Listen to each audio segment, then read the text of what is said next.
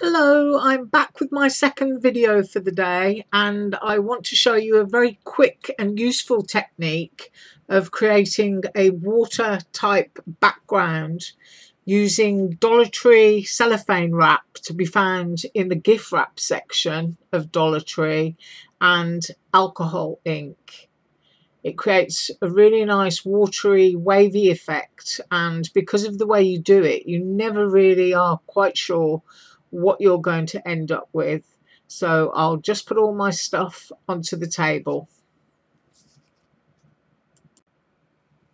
I'm back and I've put a sheet of white cardstock down just so that you can see what I'm doing. And I cut a small piece off the roll. It's a very large roll that you get of Cello wrap, and I'm just going to put that down there where you can see it. I'm using two colours of alcohol ink, and I'm using Mermaid, and I'm using Sailboat Blue. I'm using a blending tool and the blending felt, which I told you about. Get yourself a sheet of felt for 25 cents from Walmart. Cut it up and make your own felts. Works exactly the same, and I've shown this in a previous video. So let's get started. I'm going to just dab drops of ink in there and the other colour. I'm trying to get things in focus, so excuse me, I'm just going to raise the camera a little bit, and I will move my paper back into focus in a second. So I've got my two colours of alcohol ink there onto my felt. I'm just going to move this down a bit. Let's grab that.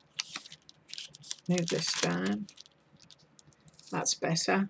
And I'm simply going to dab my alcohol ink onto the paper. Now you could just attach this directly to a card like this using red line tape, which is this stuff that I get from AliExpress here, and it would look very nice. It would be a smooth finish. You can adhere your die cuts to the surface using Elmer's glue, but what I like to do is use the heat gun, and I'll just get it hot while I pause, and I'll be back in a second. Okay, I've got my heat gun nice and hot, and now I'm going to heat the surface, which will cause it to wrinkle, but you don't want to overheat it so that it makes holes.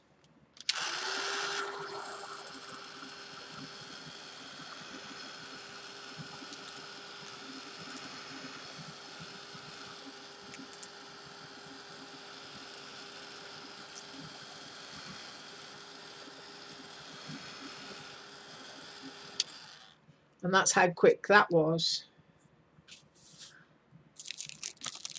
And then if you turn it over, that would be the side that would adhere to your card. I've got a nice little line there that looks like a wave, which would probably look nice that way around. Sometimes you find the ink can be damp and it might come off on your card below. See, tiny little bit there. But I think what I'm going to do is I'm going to heat that just a little bit more, a few more wrinkles.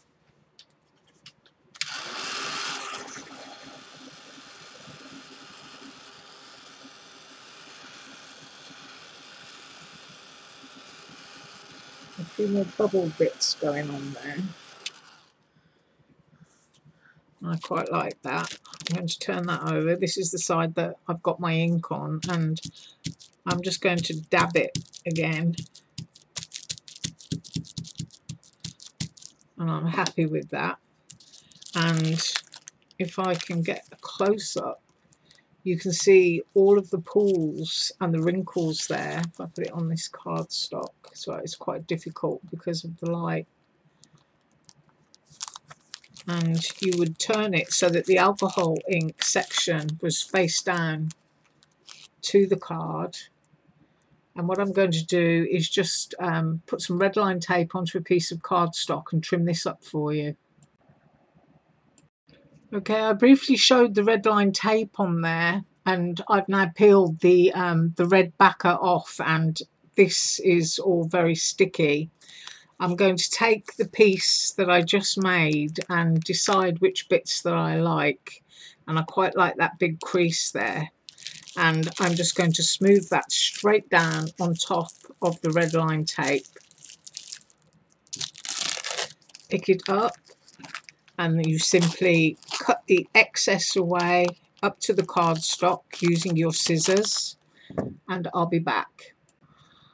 Okay, so I finished cutting it out, and you can see that I just trimmed it all to match the outside of the cardstock that I was using. Let's see if I can get close up without being too blurred there.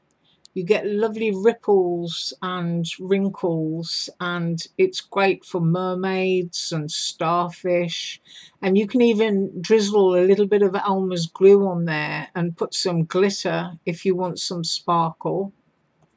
So that is a very quick watery background using Dollar Tree Cello wrap, which, as I said before, is in the gift wrap section.